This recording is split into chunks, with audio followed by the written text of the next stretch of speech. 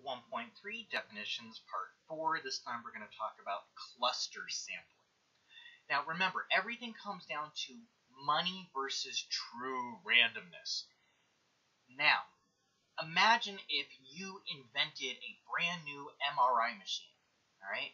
Are you going to, in order to test this out, put this brand new MRI machine into every hospital in a single city? No, that would be way too expensive. So here I've drawn a picture of a population and I divided it similar to the stratified one in that I separated it into a number of different categories.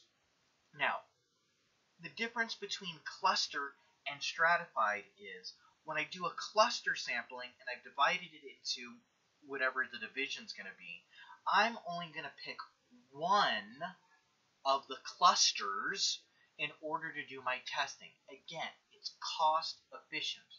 I'm going to put one of these brand new MRI machines into one hospital out of the 6 different ones in the city and run my test on that one machine and compare it to the population to see if I have better results.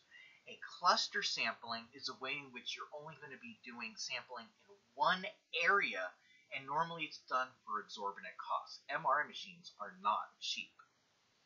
So again, I divide up my population the same way I would divide up my population for a stratified.